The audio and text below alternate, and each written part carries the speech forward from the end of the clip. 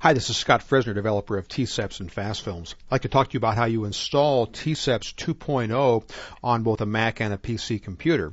You want to go to www.tseps.com or go to T-Biz Network and go to the T-Seps link in T-Seps Home. If you scroll down, one of the links is Downloads. Click on that. This brings you to a downloads page that asks for various information, but all you have to fill out really is just your email address. That's required.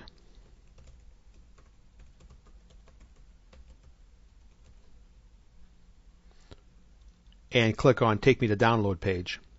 Now when you're here, you have actually three versions of T-Seps. You have the Windows version that works on Windows XP, Vista, and Windows 7 and works in Photoshop 6 to CS5 in both 32-bit and 64-bit mode. It gets a little harder on the Mac side. Apple is pretty much walking away from the PowerPC processor, so we have two installers for the Mac.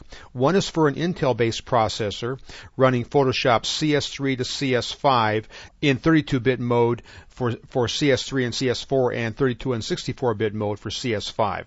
Now this is a standard zip file when you download this because this file is fairly large. We have a second installer for Macs running a PowerPC processor.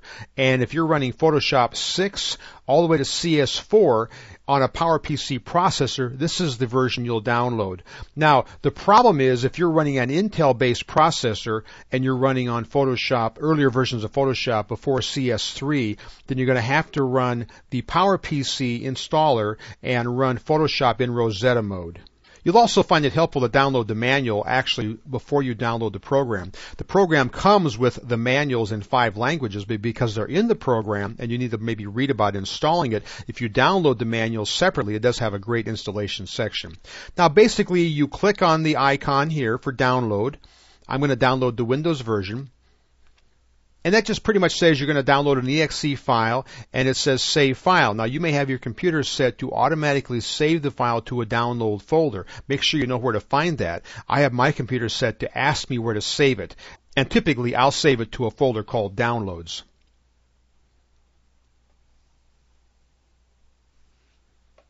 For Macintosh, if you click on the Download Now for the Intel-based processor, this is a typical Mac installer, but this file is fairly large, so it's been zipped up, so you'll have to unzip it once you download it. The PowerPC version is not quite as big, and this again is a typical Mac installer, and you know it's the PowerPC version because it has PPC in the name, and you'll save this to your hard disk so you can run the installer after you've downloaded the program. Once the download is complete, you have a Mac or a PC file. I'm doing the video on a PC computer on Windows 7, and this is an executable file. Again, on the Mac, it's a typical Mac installer, and they both install the same way. So we will double-click on the installer.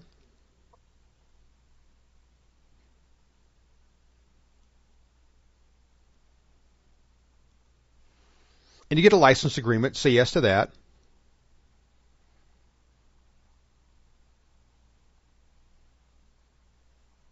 Now, depending on if you've installed a T-Seps trial before, you may get a window that says you need to install the interlock drivers. If you've installed a trial before, this may not come up. But if you're new to the program, you may get a window that says you need to install the interlock drivers. Interlock is the program that we use to secure T-Seps. And so just to prove this,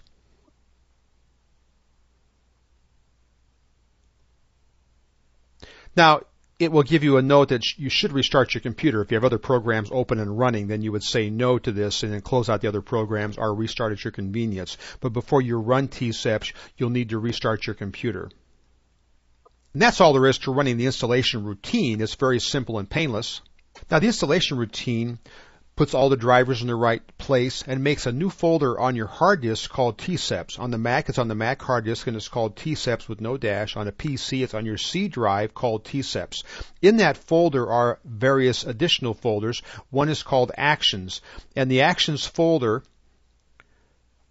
contains a variety of files. Depending on your version of T-Seps, there may be more or less files in this folder.